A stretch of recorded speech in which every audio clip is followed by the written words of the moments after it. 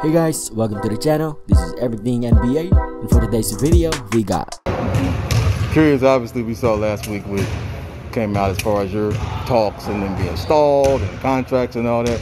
What's your reaction to that and how are you feeling about it right now? I mean, I love Phoenix, but I'm really disappointed that we haven't really gotten a deal done yet. I mean, we were two championships, 2 wins from a championship, and I just really want to be respected, to be honest. Just be respected, like my peers are being respected by their teams, and just keep it like that. Okay. Are you confident though that something will get done? I just let them handle it the most professional way possible and just control what I can control. Because it seems like you're still obviously with your guys and yeah. Of course, the relationship I want to see will never change, regardless of whatever the outcome is.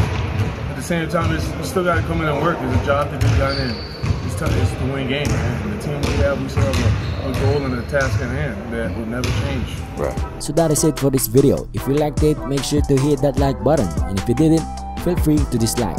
But anyways, subscribe if you want to see NBA related videos every day.